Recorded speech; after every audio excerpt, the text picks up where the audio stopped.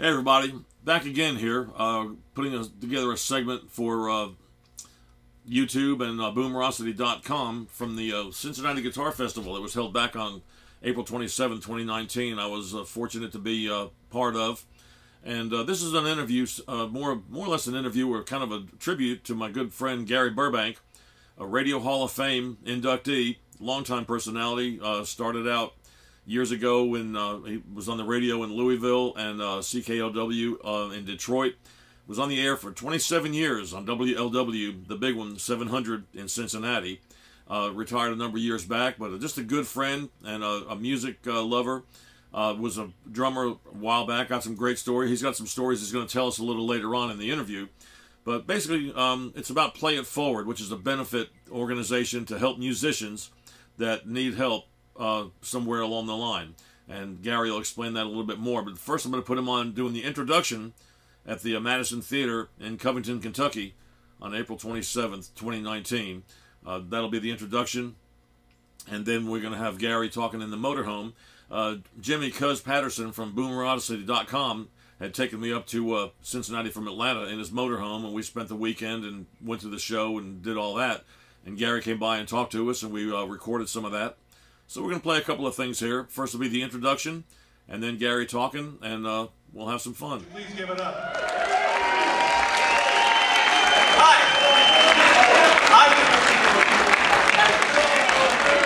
I'm normally taller than this. I'm having a short day. Okay. Thank you all for coming so much. We did this. It was Larry Goshorn, myself, and about 5 other guys who are all dead, and I am too.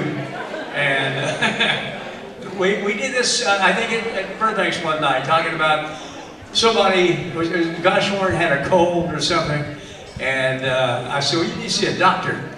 And he said, well, I can't afford a doctor. I thought, man, how bad is that? One of the best known guys around is, can't afford a doctor. And so we started talking about maybe doing something like this. So we've been doing it.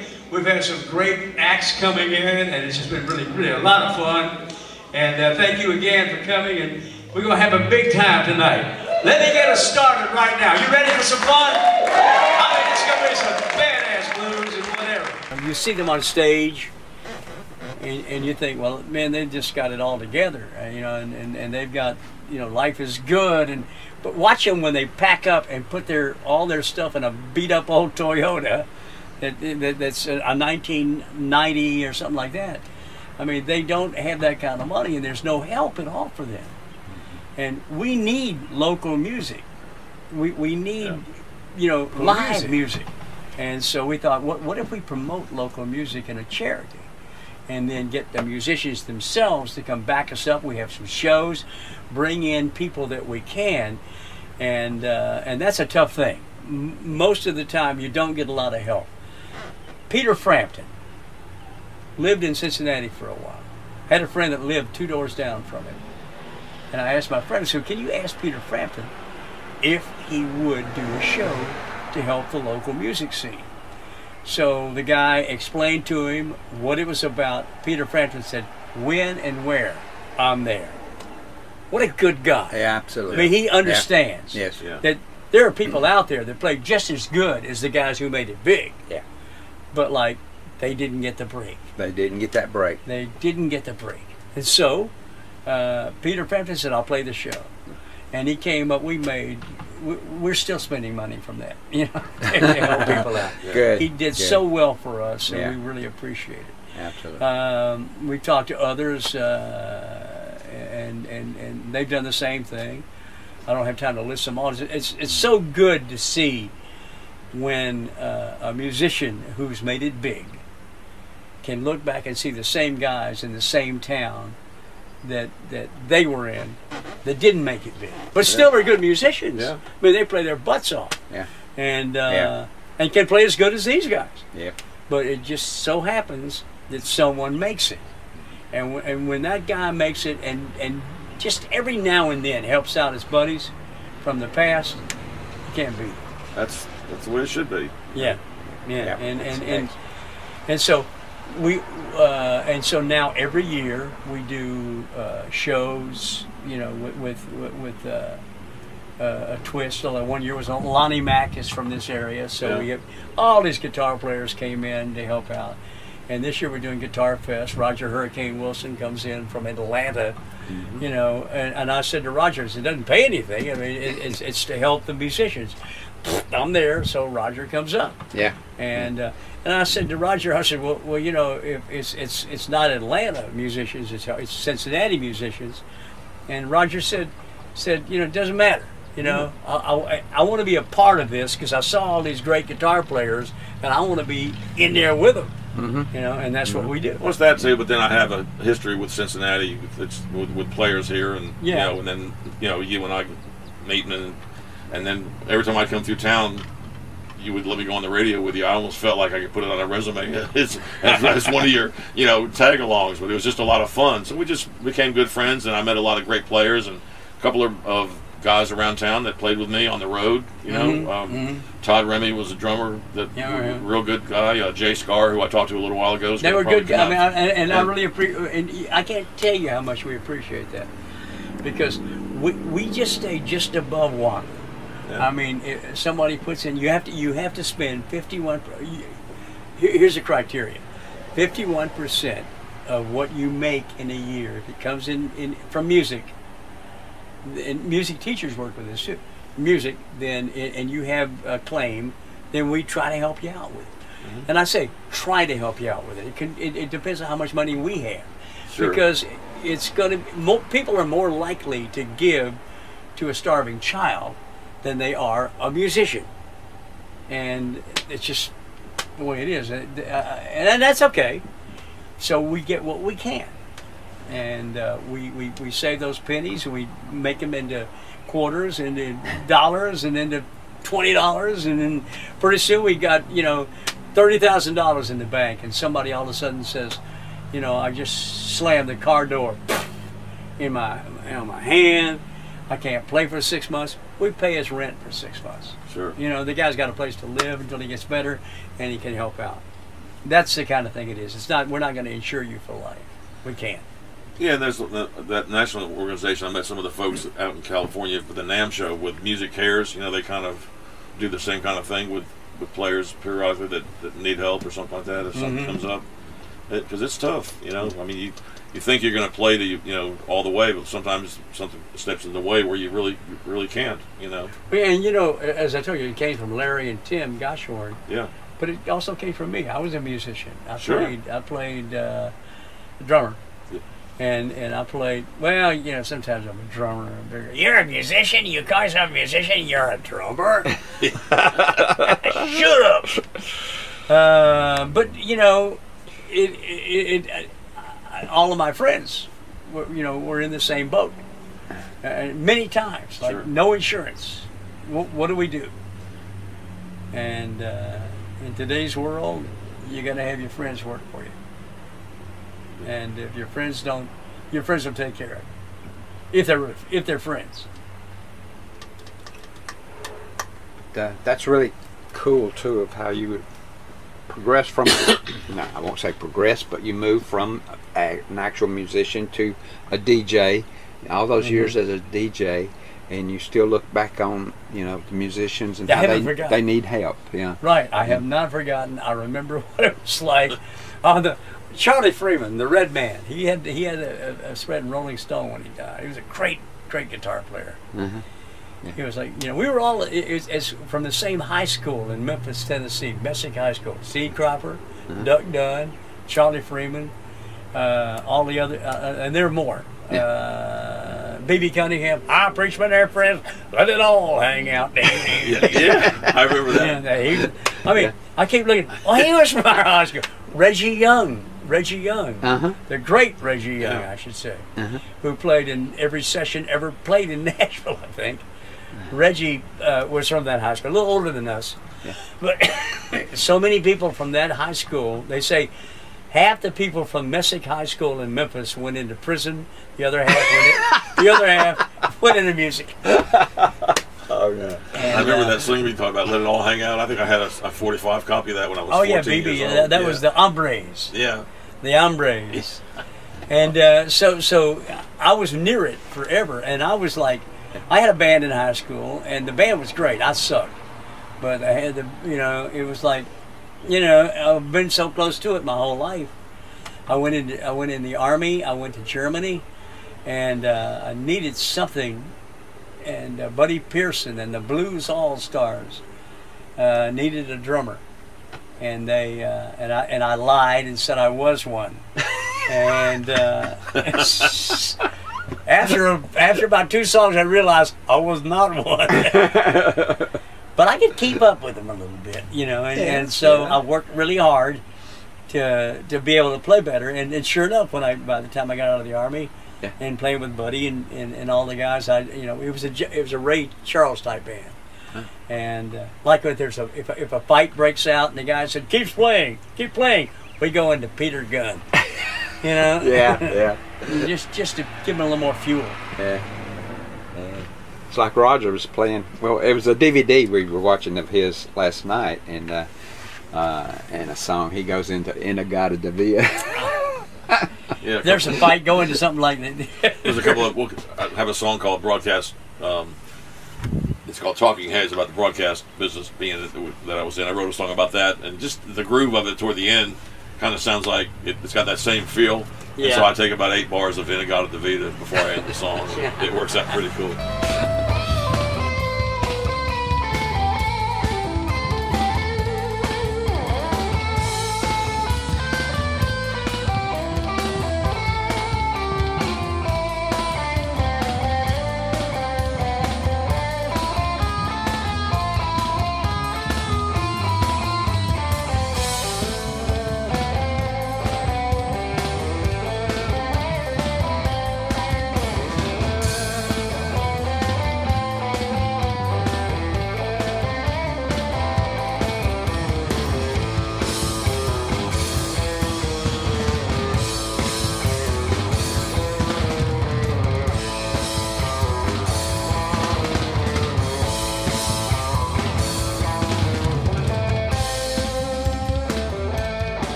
In the RV, Boomerosity RV with Jimmy Cuz, and we're headed to the Guitar Fest in Cincinnati.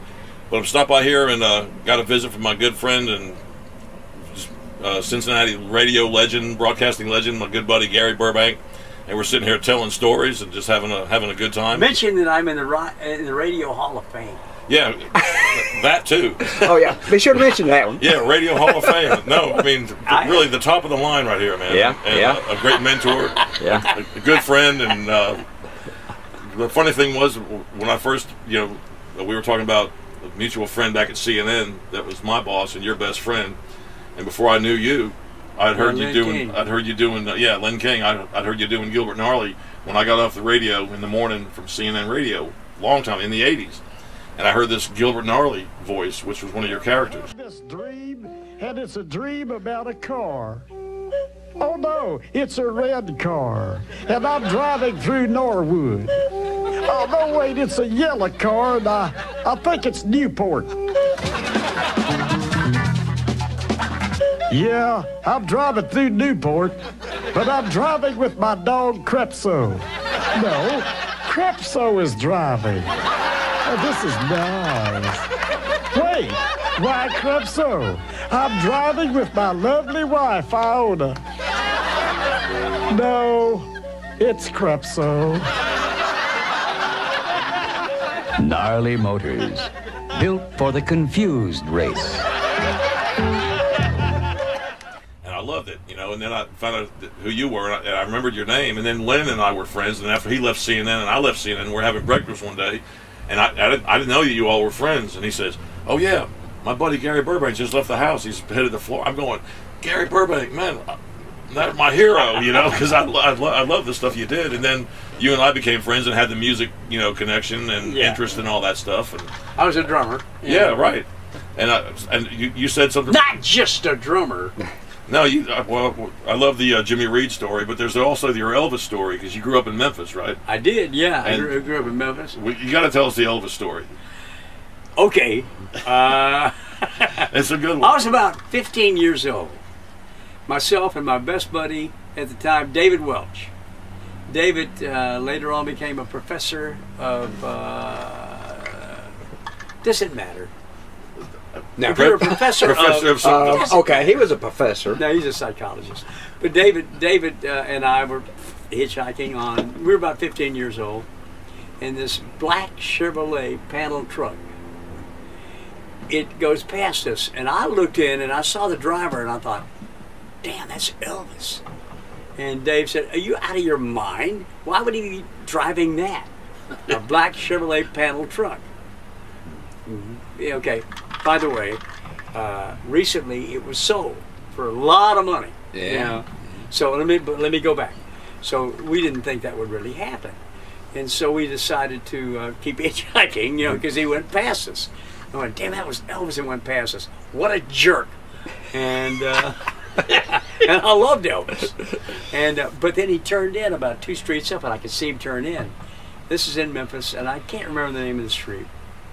But so he turns in, and about 5 minutes, or maybe 3-4 minutes later, he comes out about 2 streets down below us. And I said, David, that's Elvis. He's going to pick us up.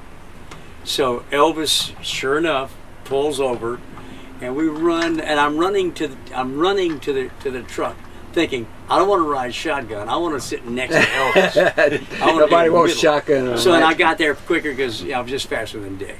Yeah. And so I jumped in the truck, and Dave jumps in the truck. And I looked up. I'm trying to think the whole time about, I got to say something cool. And the coolest thing I could think of was, you're Elvis, aren't you? That's all I had. You know? Oh, I mean. And he goes, yeah, man, yeah, I know, man. We're like, wow. So we told him where we were going, and he said, I'll take you boys there. Because he's just out, you know, gallivanting around in his truck that kept him incognito. You said he had furniture in the back. No. Broken furniture in the back. It was all kind of crap, you know. So he like, as we're going, he's going to take us back to our houses. One thing, he saw this girl walking down the street, and he said, "Hey man, watch this," and he like hangs his head a little out the window. He goes, "Hey baby," and this girl looks up, and we could see it out of, if you know a panel truck, you got the 2 little windows out of the back. We looked in the back. She walked right into a telephone pole. Bam! And he goes, man, you see that? That's great, Elvis. And so we were like, just had the best time. Yeah. So we finally get to my house. Oh, and by the way, he's telling us about his movies. He hated his early movies. Yeah, he did. I mean, what more can you say than 2 people he doesn't know? He's telling the truth. He doesn't like Love Me Tender. He didn't like any of that crap. But I can't remember which movie that he was talking about. He never said the title of it. I think it was King Creole that he thought maybe better than the others he had done. And I think that was one of the ones that I heard that he said he liked. Yeah. Yeah. Yeah. And so he liked that. And well, anyway. So he tells us all about that, and it's just so cool sitting there with Elvis, like we're just, you know, normally with him. Well, you said he had some, like in the book, you said he had some furniture in the back, some broken up furniture, and he was going to the dump to dump it out because they'd had a party the night before that and smashed up a bunch of furniture. And you were saying, you're going, what kind of party would you have, really, when you smash up a bunch of furniture? When you smash it. Well, I've had a couple cents in myself. Yeah, well, yeah, no. So now I understand. I was get only 15 years old. I know, I get it. And So Gary, from this discussion with Elvis and meeting him like that, did that inspire you later on to get into the radio and the music world? Or? Nah, I was inspired way before that. Oh, okay, You know, okay. normally because of my ADHD. In school, I couldn't, you know, I just, you know, couldn't figure anything out. Elvis ended up, you know, he took us to our houses, and we go to our houses, and in my neighborhood, there's usually 1,000 kids playing. And here's the problem. No kids are outside. None. And I'm like, my God. You know, So nobody's going to see you with Elvis. And so I get out of the truck, and I said, thanks, Elvis, for the ride, Elvis. And there's nobody. My mother's not on the porch. Nobody. And like, God. So I think they'd ever believe me. Yeah. And so, and truthfully, you know, they probably shouldn't have, but this time it was true. I'm telling the truth. Yeah. And so, then he took David home, and I go in my house, and nobody believed me, of course. And so, years later, as I tell this story, he's still on the air all the time. I would tell this story, and no, and again, no one would believe me that it really happened like that. Yeah. And so I decided that what I would do was I would like you know, get some verification somewhere somehow, and I did find verification within the black Chevrolet panel truck or whatever it was that he drove. Yes, he did. I found that he did that a lot. You know. Yeah. So okay, good. So that's part of it. My wife always said, you know, on the air you tell these stories and you actually start to believe them. And these are things that you didn't happen. I said, no, this did happen. So we had a high school reunion. And David was at the high school reunion. Oh, okay. And so there's David across the Yeah. floor over there. I said, He can verify your story. Yeah, let's not say a word about, you know, Elvis picking us up. And because my wife already said, you dreamed that. That's just more bullshit from you.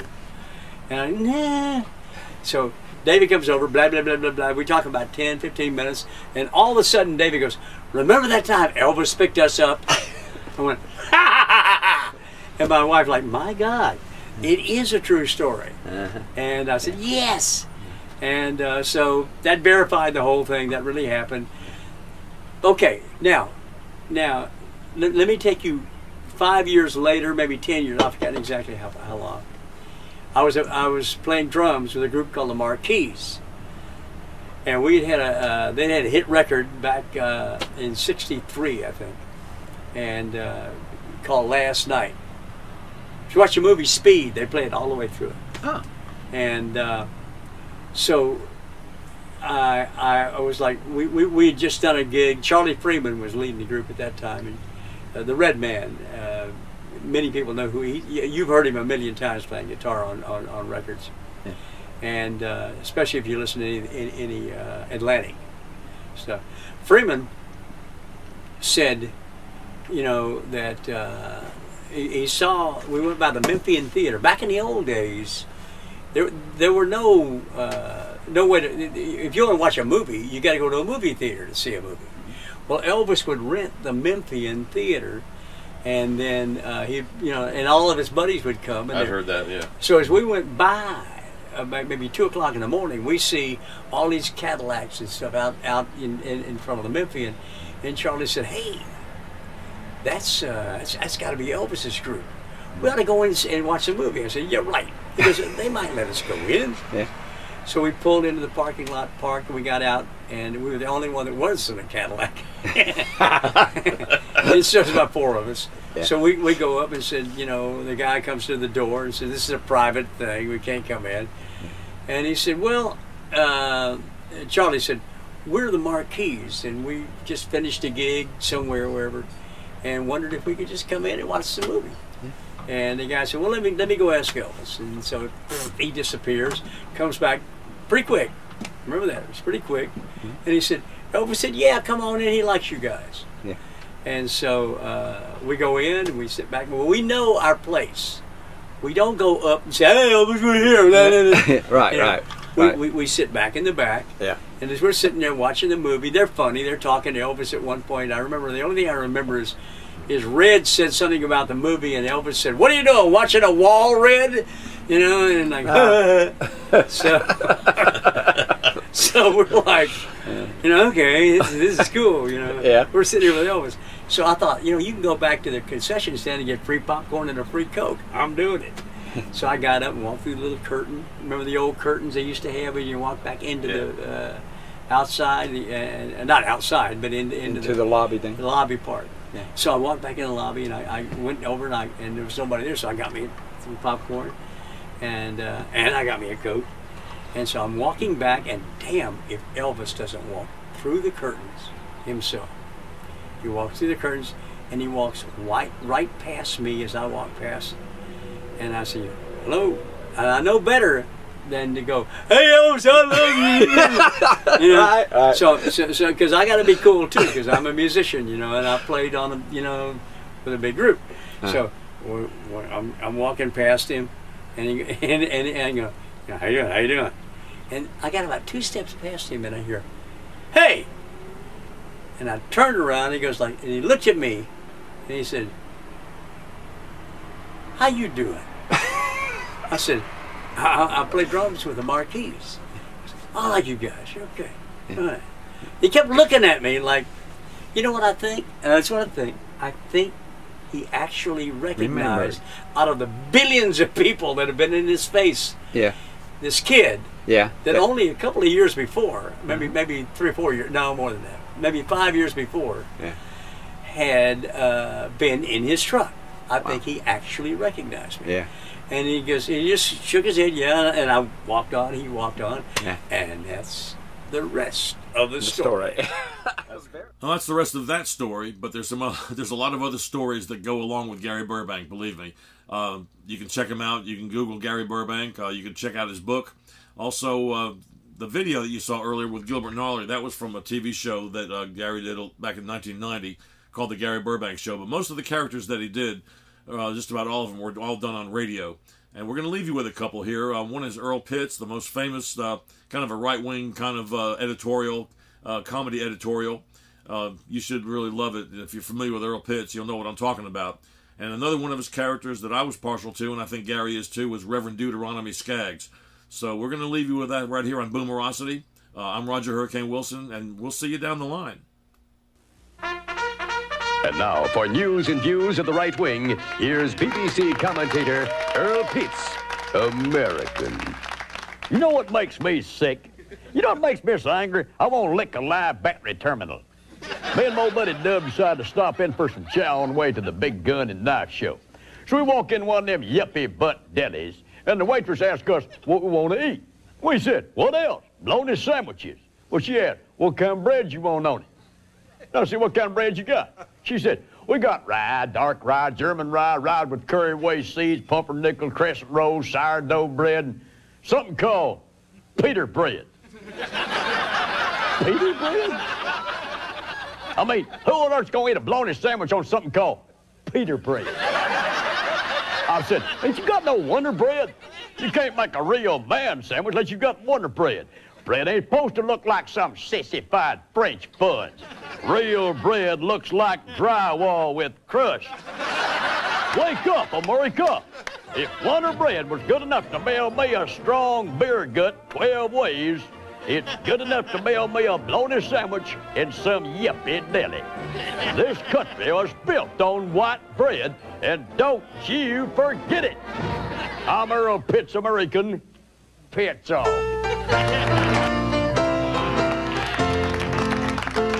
Hallelujah. The little TV church of the white-winged gospel truth is on the air. Oh, let's open today with a reading from the book of Homonymies. It's not your Old Testament, not your New Testament, but your present testament written by me. Now, this is one of my favorite passages. Homonymies 3:16, and it goeth on as it saith, yea, verily, though I walketh through the valley of the shadow of death, I will fear no evil, for I am packing a rod. Hallelujah. But even the power, though, of the 357 Magnum cannot put us out of our misery today, flock. And I come today to ease that burden. I'm talking about that biblical relic, the mystery of the ages, the Shroud of Turin. Amen. Yea, flock, but there are skeptics in this world, heathen, miserable, wretched skeptics. And what do they say? They say the Shroud of Turin is a forgery, yea, a hoax, a sham, as phony as Jessica Hahn's integrity. And I can't believe it myself, flock. No, I wanted to see this with mine own eyes, so I called and requested the shroud. And it's true. And I took the shroud with my own hands, these hands, and I looked at it with my own eyes, these eyes, and I thought, biblical bamboozle. It ain't real. And at that moment, I knew there was only one thing I could do. That's right. Effective today, we're marking down every last piece in our Shroud of Turin linen sale. Oh, that's right. Twin, full, queen, king, the Shroud of Turin linen sale. They may not be authentic, but they are machine washable. Oh, yes, the Shroud of Turin proved to be a proper hoax, a forgery, carbon dating test did fail. And that's why we're having this big sale. The test was taken and critics scoffed. But they are still 50% off. And I'll see you all during my personal appearance at the Reverend Skaggs Antiquity Clearance. Hallelujah. Oh, yes. Don't worry, flock.